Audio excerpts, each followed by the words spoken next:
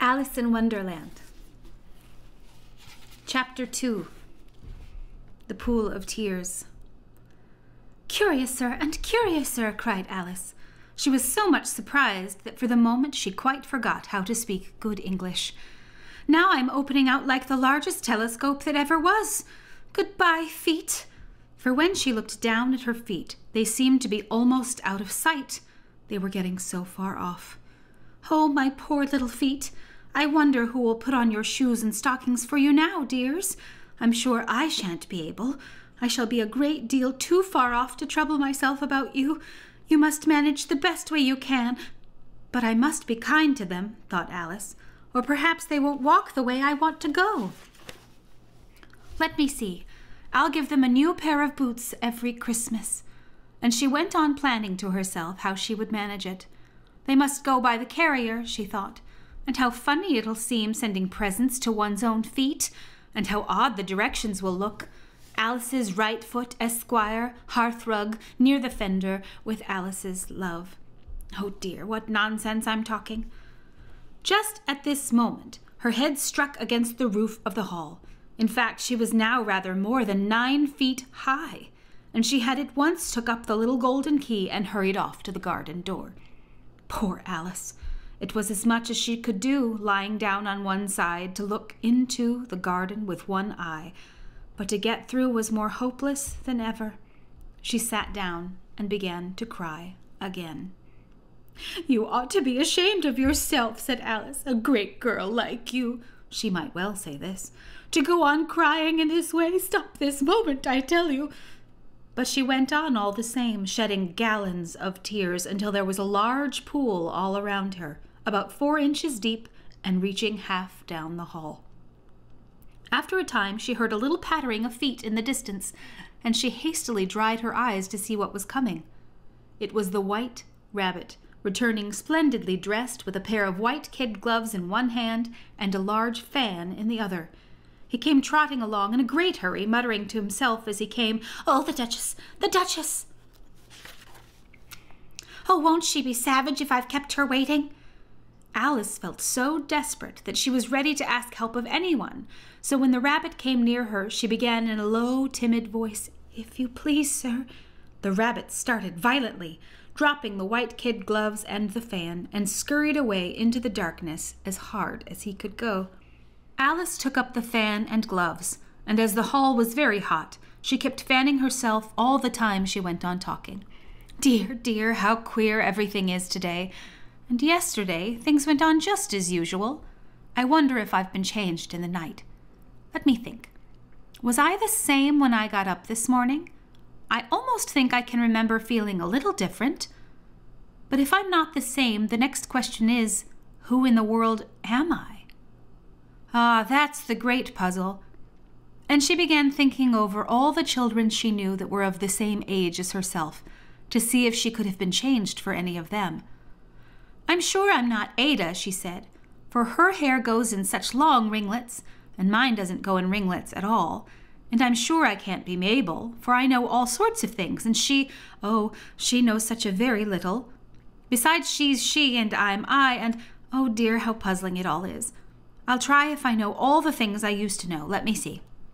4 times 5 is 12, and 4 times 6 is 13, and 4 times 7 is, oh dear, I shall never get to 20 at that rate.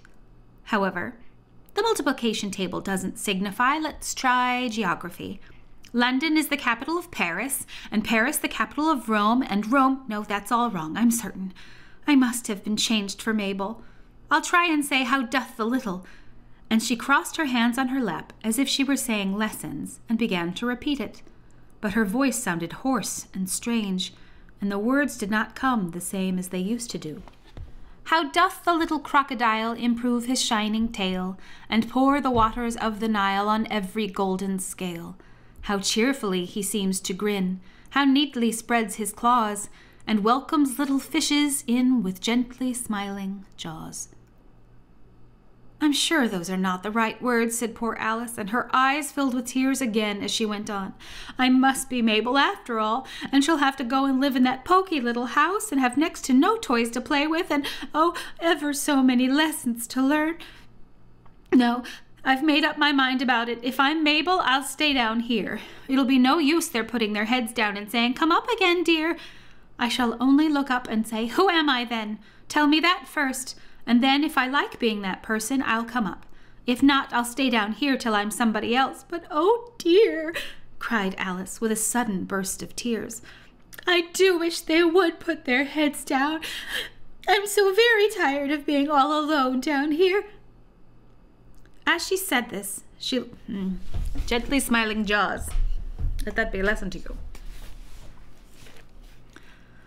"I'm sure those are not the right words," said poor Alice, and her eyes filled with tears again as she went on. "I must be Mabel after all, and shall have to go and live in that poky little house and have next to no toys to play with, and so many lessons to learn. No, I've made up my mind about it. If I'm Mabel, I'll stay down here. It'll be no use their putting their heads down and saying, 'Come up again, dear.' I shall only look up and say, 'Who am I then?' Tell me that first, and then if I like being that person, I'll come up. If not, I'll stay down here till I'm somebody else. But, oh dear," cried Alice with a sudden burst of tears, "I do wish they would put their heads down. I'm so very tired of being all alone here." As she said this, she looked down at her hands and was surprised to see that she had put on one of the rabbit's little white kid gloves while she was talking. "How can I have done that?" she thought. "I must be growing small again." She got up and went to the table to measure herself by it, and found that as nearly as she could guess, she was now about 2 feet high and was going on shrinking rapidly. She soon found out that the cause of this was the fan she was holding, and she dropped it hastily, just in time to save herself from shrinking away altogether. "That was a narrow escape," said Alice, a good deal frightened at the sudden change, but very glad to find herself still in existence. "And now for the garden." And she ran with all speed back to the little door, but alas!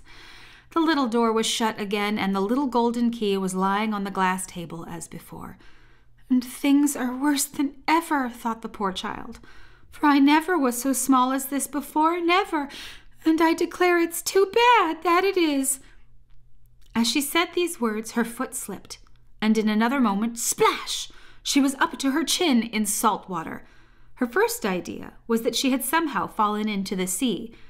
"And in that case, I can go back by railway," she said to herself. Alice had been to the seaside once in her life, and had come to the general conclusion that wherever you go to on the English coast, you find a number of bathing machines in the sea, some children digging in the sand with wooden spades, then a row of lodging houses, and behind them a railway station. However, she soon made out that she was in the pool of tears which she had wept when she was 9 feet high. "I wish I hadn't cried so much," said Alice as she swam about, trying to find her way out. "I shall be punished for it now, I suppose, by being drowned in my own tears. That will be a queer thing, to be sure. However, everything is queer today." Just then she heard something splashing about in the pool a little way off, and she swam nearer to make out what it was. At first she thought it must be a walrus or hippopotamus, but then she remembered how small she was now, and she soon made out that it was only a mouse that had slipped in, like herself. Would it be of any use now, thought Alice, to speak to this mouse? Everything is so out of the way down here that I should think very likely it can talk. At any rate, there's no harm in trying. So she began, "Oh, Mouse, do you know the way out of this pool? I am very tired of swimming about here. Oh, Mouse!" Alice thought this must be the right way of speaking to a mouse.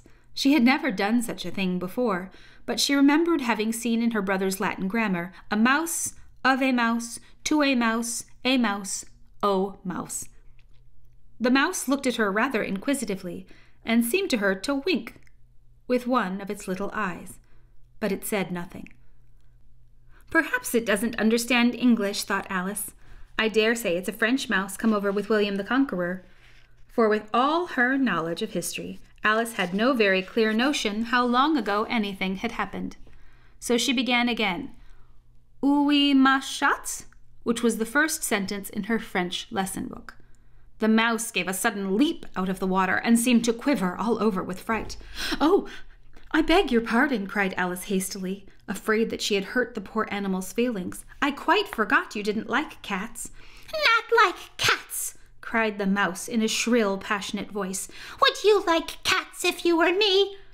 "Well, perhaps not," said Alice in a soothing tone. "Don't be angry about it. And yet I wish I could show you our cat Dinah.